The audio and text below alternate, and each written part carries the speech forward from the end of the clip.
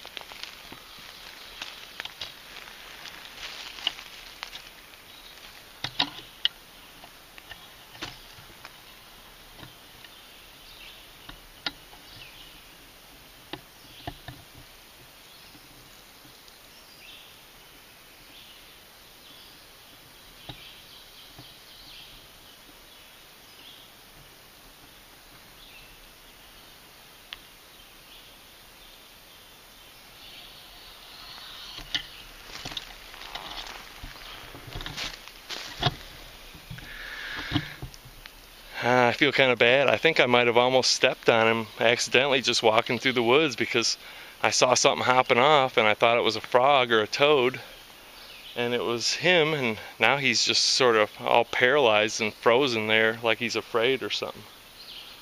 So I think I'll leave him alone.